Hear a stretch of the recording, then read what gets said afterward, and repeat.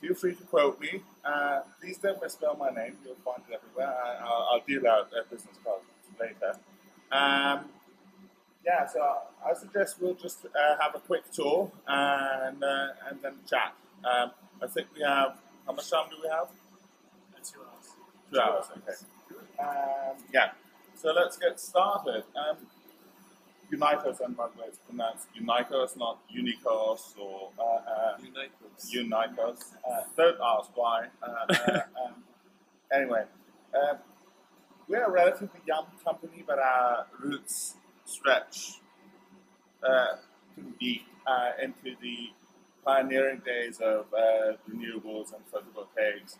A number of our staff, not only the management, were involved in setting up the first solar companies, and then also involved in Solon.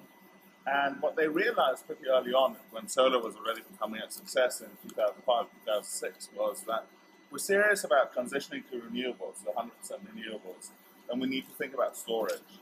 And that's the reason why we founded Younicos, or a precursor company called Solon Labs, that still used the Solon brand name, but actually had nothing whatsoever to do with Solon in terms of, basically they used the Solon name to get access to conferences, and they were allowed to do that because they were all friends. But from a strictly legal point of view, or there was no connection whatsoever. We then, looked at 27 different storage technologies, looking at which ones were the nearest to market. And this is an interesting thing when you talk about storage, or when you talk about new technologies in general. People often talk about or I often get called up and say, "Hey, there's this new technology. Isn't it great? What do you think?"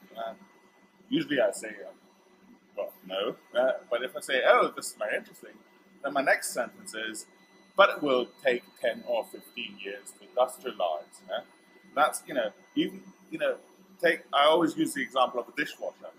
If we didn't have a dishwasher industry, but we knew everything about dishwashers, everything that we know today about dishwashers, it would still take us 10 years to get to the prices that we have now with dishwashers, just because, you need the entire supply chain, everything just needs to, the industry needs to scale.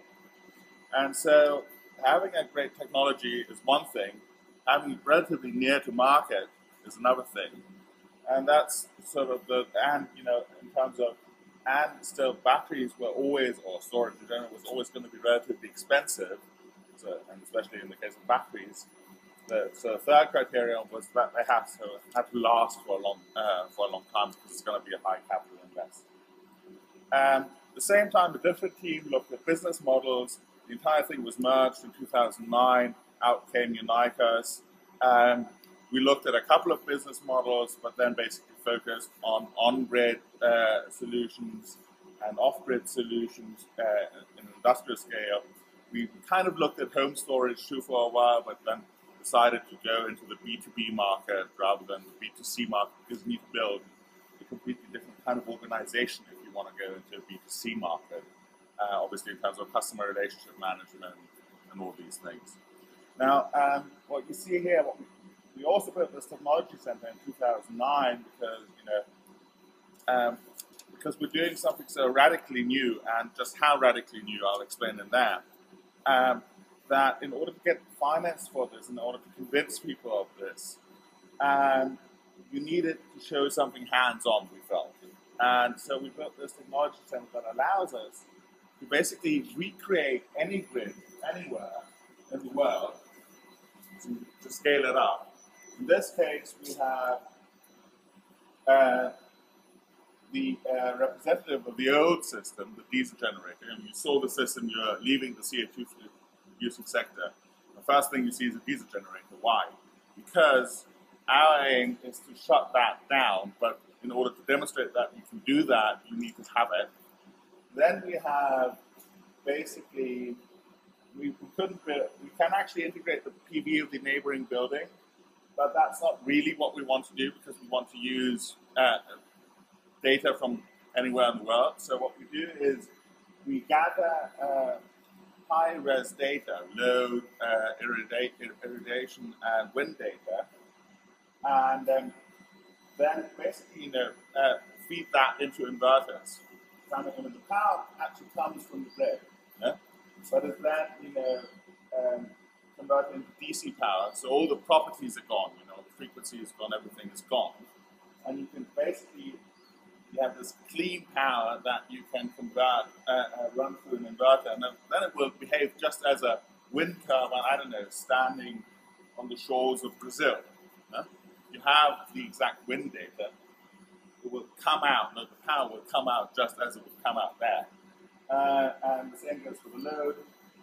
Then we have a grid here, which is what you see over there. And that's a medium voltage distribution grid, about 16 kilometers in total, no, 14 kilometers in total. That's because the power line has a couple of electrical properties that are important. And so basically, we can connect the different parts of the renewable energy system, different intervals, 1 kilometer, 2 kilometers, 4 kilometers, 8 kilometers. And we have the heart of our renewable energy system, which is a hybrid battery consisting of a sodium-sulfur battery over there and a lithium-ion battery. To the grid, this is one battery. This is one AC battery. This is a hybrid battery. And then we have, if this is the heart of the system, then the battery inverters are what I like to call the brain of the system. And they're really what allow us to switch off the diesel generator, and just how that works.